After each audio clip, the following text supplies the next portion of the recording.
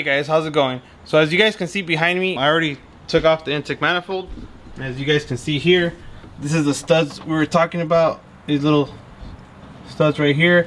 And these were on here originally for some spacers, but Georgie originally didn't end up going through that route because of the plates shifting and creating vacuum leaks.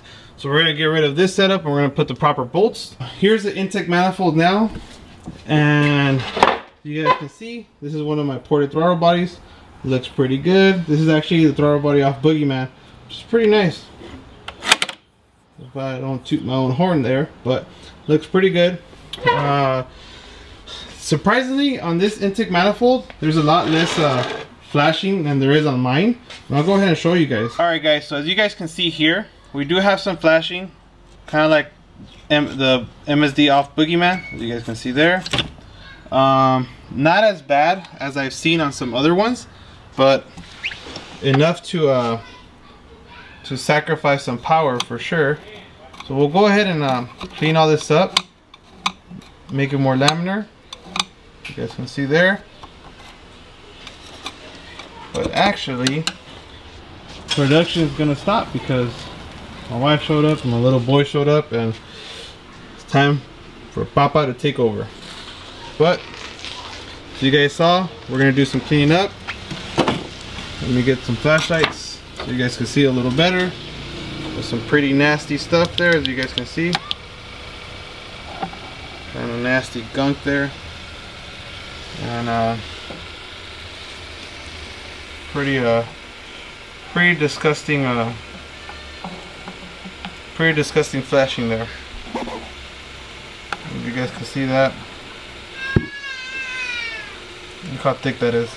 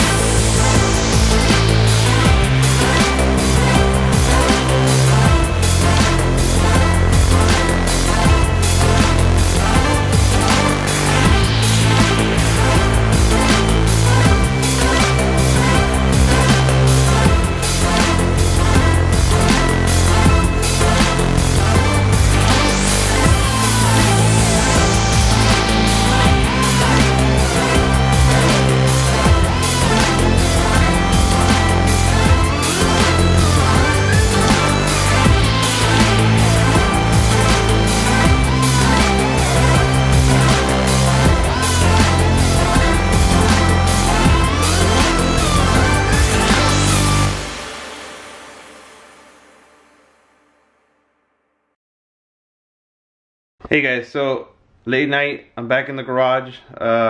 This MSD was not I had to port it. I had to port it because it was driving me nuts. It had a lot of material in there, pretty good material in there, and being that we're building a max effort NA build, you know, we gotta, every little thing counts. So I did some mild porting on this thing, and as you guys saw in the morning, how I showed you guys all that material, I'm gonna show you guys where we are at now. Okay, as you guys can see, this side I already ported it. It's already at 120 grit, so it's a little rough still, but there's no craters, anything like that, so it's pretty good. This is already like the final product. It's already been polished, so I don't know if you guys can see that. Let me get a better flashlight, but you guys can see that. So look at that, no more obstruction, no more heavy flashing. Looks pretty good, huh? So I'll do this side for you guys. You guys can see. Looks pretty damn good, huh? So I did a little bit of porting on the snout too. Not done yet, but you guys can see there, got rid of all that nasty obstruction. So all I gotta do is polish it. But gotta polish this side. This side's basically done. Just to kind of recap for you guys, I know a lot of you guys have been, you know, sending us messages about porting and stuff like that. Basically, the way we did this intake manifold was we knocked down all the heavy grit with this carbide, right? We got rid of all the heavy material with this. Then we got one of these cartridges, kind of grinded it down to the desired shape and size, and then we got a flapper wheel with the 60 grit like this to make sure that we were flat and no holes anywhere. Then we followed with a finer 120 grit flapper wheel, and this is how this is the final product of that.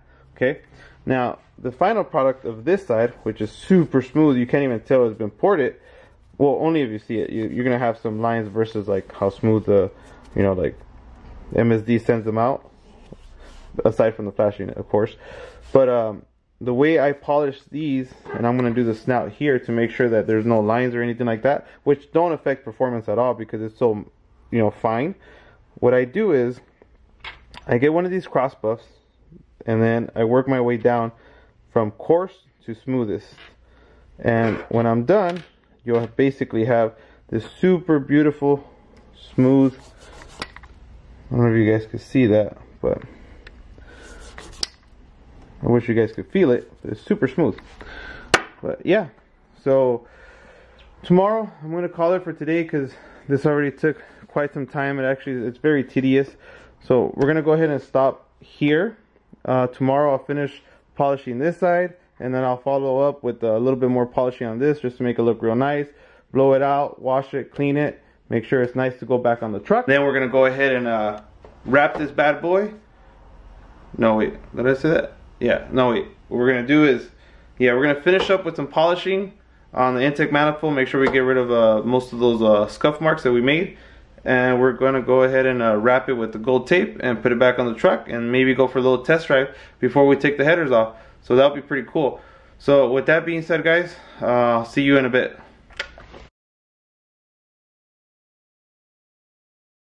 Okay guys, following day, we just finished porting the MSD, or we should say cleaning up the MSD a little bit. Mild porting, just a little cleanup.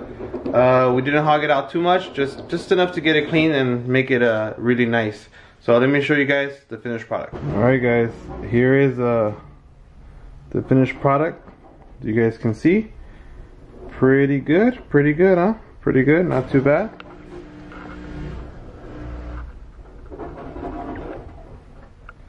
So real nice transition, no obstructions anywhere, everything's pretty good. We had to do a little bit more than a cleanup to get them to where, you know, there's no obstruction in the little runner, but it looks pretty good. I even did the snout, as you guys can see, no sharp edges anywhere.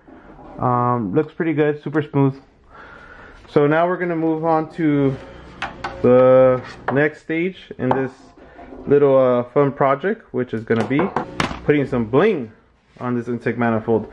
So let's get to it. Okay guys, so we're gonna move on to putting the gold tape on the belly of the intake manifold. So this is gonna be a little extra barrier to protect it against the heat that's going up from the motor into the intake manifold. That's gonna affect our air intake temperatures.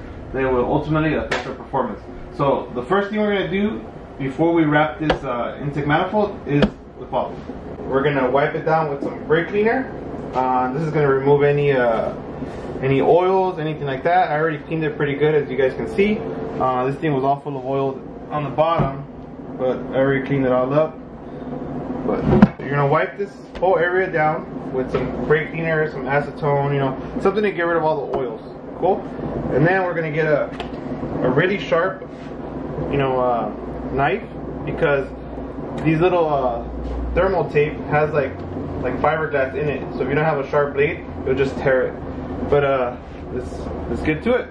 So you can't really just throw like a big sheet over it, you know, so you have to kind of do it in pieces, or at least that's the way I do it. Like if you just stick it over, you're gonna have like this big old space there and stuff like that. So just do pieces. That's what I do. So let's see how I'm gonna do this. I'm gonna start with one piece.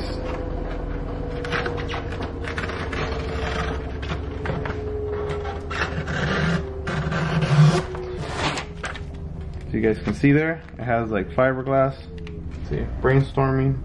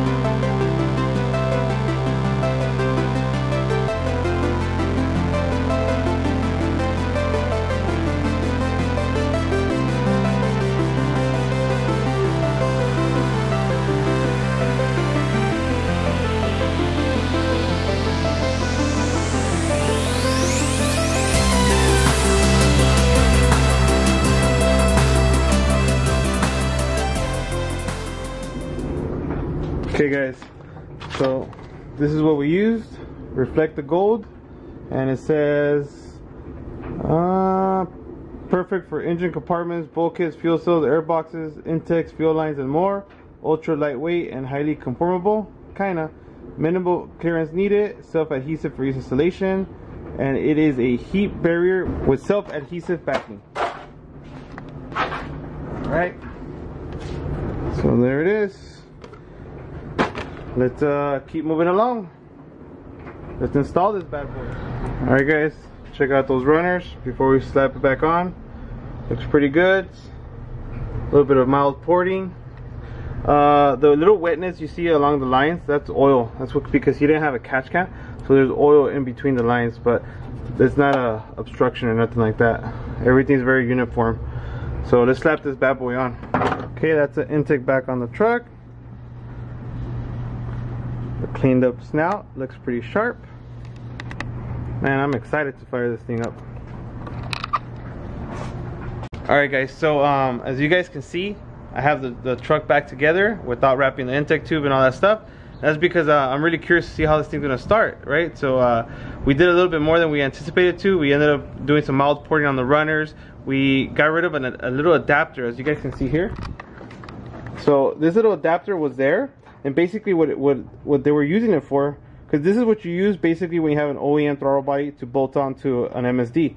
So what we found out originally, what Georgie was using it for, was to help push the throttle body out a little bit to clear the alternator, and because it helped align the throttle body in an angle position to clear this alternator. So what we ended up doing was we reamed out the bolts more. We brought them in closer, right? So it gives us a little bit more play with the throttle body. And then we ended up grinding the back of the throttle body a little bit more. This is where all this material came from. But we got it to fit without that little spacer, which was, I don't know if you guys can tell, but there was about a 1/4 inch of bottlenecking. So definitely some turbulence and some robbing of power there. So I'm very excited. I just want to see this thing start, because we did quite a bit of changes to the airflow and the whole like throttle body learning curve, because now it doesn't have that little back piece holding air. So I just want to start it. So I couldn't wait, so I'm gonna fire it up. Now this thing is camped and it turns on radical anyways, so let's just hope the idle adjusts itself, right? So let's see. Okay, here's a moment of truth.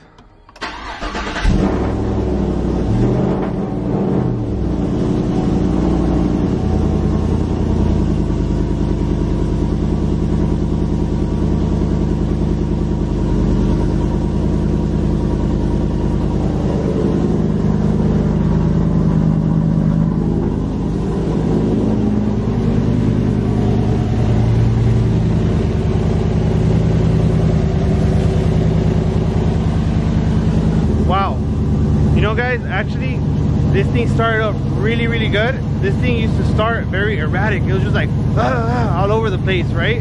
And there was a little bit of things that I addressed. There was a little bit of vacuum leaks and things like that, but this thing started a lot better than it did before. This is crazy. Look.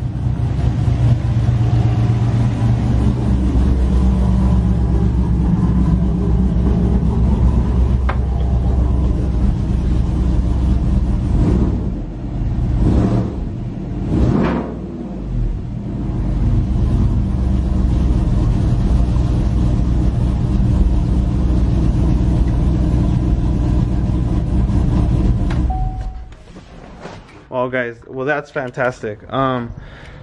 Very excited to see that there was no issues with this thing, like not trying to turn on or idling all crazy, which sometimes can happen if you guys start messing with like the throttle body and things like that. But pretty cool, pretty kick-ass. Let's continue with wrapping the intake tube, the air box, and Georgie hasn't brought the thermostat, so we won't be able to do that, but we will be able to close this video out because it's gonna get pretty long. So let's stop there. Let's wrap this intake tube and then we'll call it a day, guys. Hey, what's up guys? Welcome to the G's Footage Studio. Alright, so before I end the video, this next clip, first of all, apologizing you guys for not recording the actual wrapping of the intake tube or the air box. So I'm gonna show you guys some pictures on the how it came out and finish it off with this clip that you guys are gonna see where Georgie comes back after driving the Black China for about like 10 minutes or less. It's running hot, and they hit it with the temperature gun to read how cooler it got. And that's it, guys. Hopefully you guys enjoyed episode 2, and stay tuned for episode 3 where we wrap the headers and see what's after that. So thanks for watching, and enjoy the rest of the video.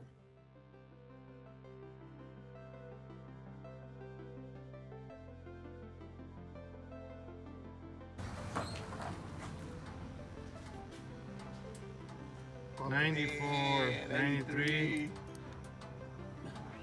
That's after. Oh, wait, I took out the alternator. 96, 97, what was that one? 103? That's now 98, 96. Well, actually, this one's not going to be accurate because the bottom of it is what we want to measure. Put it in the hole, put it into the hole. Oh, right here. 80 inside? That's not bad, bro. Not bad. No, but look at how quick it's. No, pero tocante se sentía bien caliente. So right now I'm dogging it 93, and before it was 95. After 5 minutes of just idling. Oh, 5 minutes of idling. There's like 15 minutes of beating on it. Yeah. Really beating on Really it. beating on it. We rubbed it like to 7 grand. Jesse, how does it run? Runs good. Real good. What do you think, George? I wanted to let Jesse drive it, but I don't think that's gonna. No, it's okay. I don't need responsibility.